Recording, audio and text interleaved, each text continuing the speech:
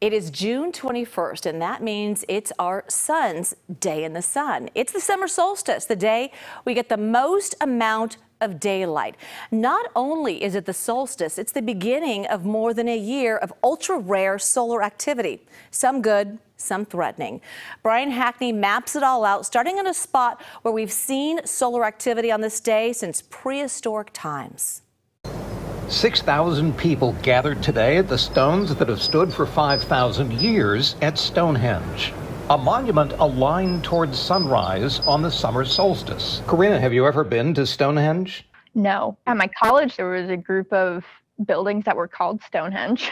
Karina Alden is with NASA Goddard Space Flight Center with this headline. Today is the longest day of the year, so it is when the Earth's tilt is directed 23.5 degrees directly towards the sun in the northern hemisphere. And at this point in the sun's orbit, the Bay Area had 14 hours and 47 minutes of daylight, the most of the year. And the sun is the literal star of the show for the next 18 months. And we're focusing around a couple of special events, starting with an annular solar eclipse. Meanwhile, in April of 2024, we'll have the total solar eclipse, which is when the moon completely covers the solar disk.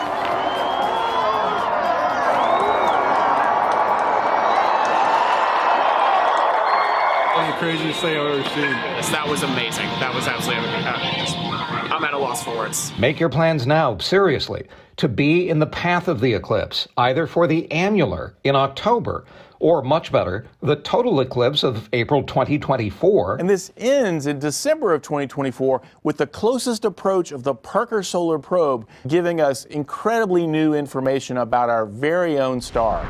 This all happens as the sun approaches the peak of its 11-year solar cycle, a time when it can throw off massive solar flares. And in our case, when it reaches the Earth, it can disrupt our communications. God forbid we get this enormous, flare that knocks out the power grids, because that's like your worst case scenario. That's no small thing. A huge flare in 1967 directed toward Earth knocked out military radar and almost triggered nuclear war. These days it could, maybe briefly, maybe not, wipe out the internet. As for ancient recorders of the solstice, they would be completely unaffected. Stay tuned for a big year for the sun.